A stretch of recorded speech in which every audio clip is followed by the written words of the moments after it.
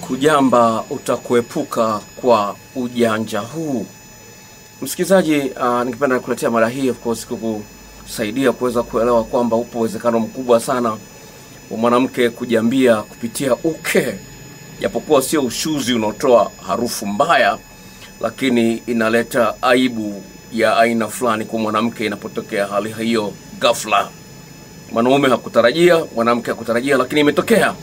Sasa hali hii imeonyeshwa na tafiti ambazo zimefanyika nchi za magharibi na vile vile nchini Irani kwa Waarabu, ni kwamba wanawake wengi wanajisikia vibaya sana hali hiyo inapojitokeza. Sasa wataalamu wa sayansi ya mapenzi wameliangalia hilo, wakagundua kwa nini hali hiyo inajitokeza na jinsi gani mwanamke anaweza kaizuia isitokee. La kwanza ambalo nataka kufahamu ni hivi. Mwanamke atajamba kupitia kutokana na hewa ambayo imeingia ndani. Mwanaume anapokuwa anaingiza toa, sasa akitoa kaenda mbali sana, akatoa nje kabisa hivi, anakuwa ameacha mwanya kwa hewa kuingia. Kwa hiyo akiingiza anaisukuma ndani.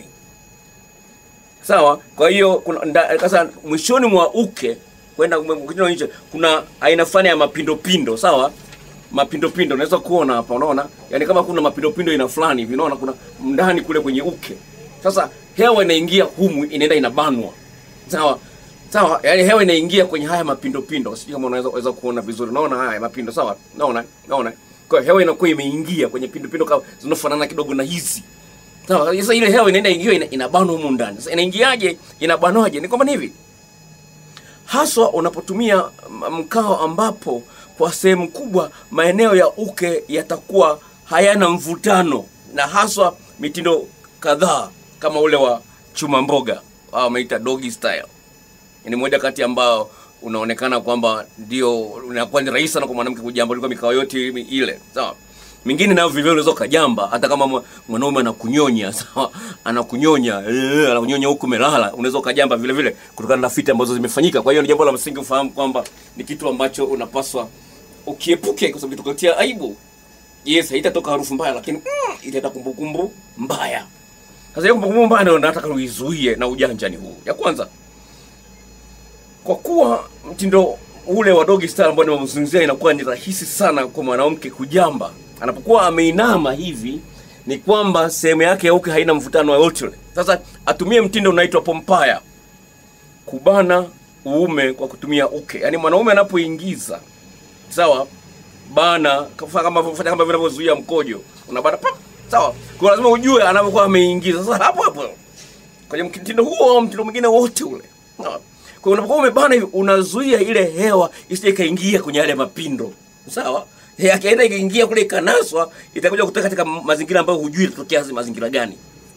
Kwa hiyo jitahidi kutumia style hiyo, lakini inafuata hilo la pili yake hilo ni hivi.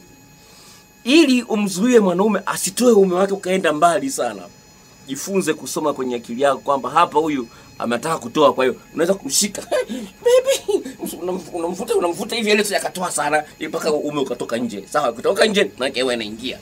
Na watu wanapiga punyeto wanaume, sawa? Unapokuwa umepizi, kuna hewa inaingia inaenda kuharibu kule ndani. Sawa, wanawake wanaume ndio mnafanya punyeto, ndio maana punyeto inaharibu nguvu za kiume kwa sababu hiyo. Kuna hewa inayoingia, na unapokuwa umepizi kuna hewa inaingia kwenye umbo yako, alafu inaenda kuharibu mambo kule ndani. Sasa ndivyo. Kwa hiyo ndio hali halisi. Kwa hiyo vile lazima uwe makini. Huyu mwanaume asije akatoa kabisa yote. Awe anachomeka aweze kuwa anafanya timing. Lingine ambalo litakusaidia sasa, ili kuweza kusaidia hiyo timing kwamba asitoe uume wote, mwende polepole. Sawa, mfanya mapenzi polepole.